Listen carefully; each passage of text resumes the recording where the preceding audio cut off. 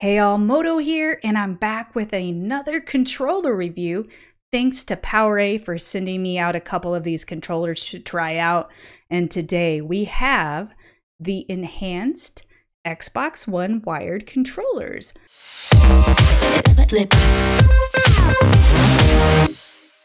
Obviously with all the Xbox in green, I turned off my chroma key today so that the controllers are not see-through. I also got a black one as well.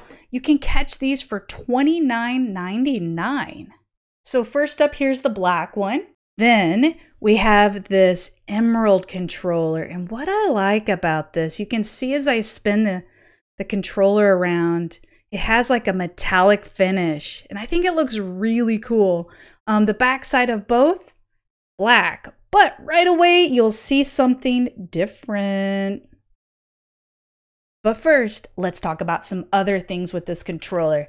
Wired controller. It does have wires. The cool thing, just like the Nintendo Switch controller that I talked about in the previous video, it has a detachable cord, which is super handy because I don't like to have a bunch of cords running around everywhere and making a mess. So this way, when you're done, you can just disconnect the wire. I honestly just kind of leave it with my Xbox, and then I take my controller and I set it down. The design and layout of the Enhanced Xbox One Wired Controller is exactly what you would expect from a controller like this. It feels good in your hands. It feels recognizable from first-party controllers. The buttons feel great. The thumbsticks feel actually really good. The triggers, I feel like they could use a little improvement. They feel a little like springy. I'm not exactly sure how to describe that. I'm coming off of playing with my Xbox Elite controller for 3 years. We'll talk more about that in just a moment. The D-pad is pretty basic. It's pretty responsive. It's accurate. It's not amazing, but it's okay. I don't use a D-pad a ton, so for me, it's not that big of a deal. Wait. Let's rewind a second. I want to go back to the wired thing again one more. I have been playing on a wireless controller pretty much ever since I had the option to. I've been honestly a snob about wired controllers. I wouldn't use them. If somebody said it was wired, I was like, no. My Elite controller has recently taken a turn for the worse. I won't go into the details because I don't want to cry. I've had this thing for 3 years. Here's the deal with the wired. You don't have to worry about batteries. You don't have to worry about randomly getting disconnected and trying to like resync your controller in the middle of a game. You do need to take into account though, with a 10-foot cord, will it reach? For me in my space where I use my controllers most, I'm right here. This is where I stream. This is where I record. It works perfect. My Xbox One X is just like 2 feet away. So it works perfect. Now, if I were to go downstairs and hang out in my bigger living room area, it's not going to reach. So for that, I'm still going to have to use like a regular wireless controller. But overall, I have to say, it has not been that big of a deal to use a wired controller. I don't know what my hang-up was. I saved the best feature of this controller for last. This controller is only $29.99, right? And with this, if you flip it to the back, you'll see this button and these two buttons.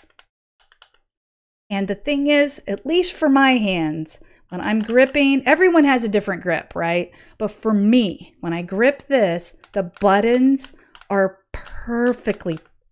just perfectly placed. I mean, they couldn't have done it better. Did I say perfectly placed? Like perfect. And they're quick. And they release quickly. I mean, I can just click these so fast. I can't even explain how ergonomic that is. All right, real quick, I'm going to show you how easy it is to program these enhanced buttons without having to use the Xbox Accessories app. All right, I could talk probably 30 minutes about why and how you might want to assign those enhanced buttons. I'm just going to show you how simple it is. You press this button, hold it down, you get a blinking light here. You say, I want the B button to be programmed to there. And now, every time I press this, I'm pressing the B button without having to take my thumb off my thumbstick.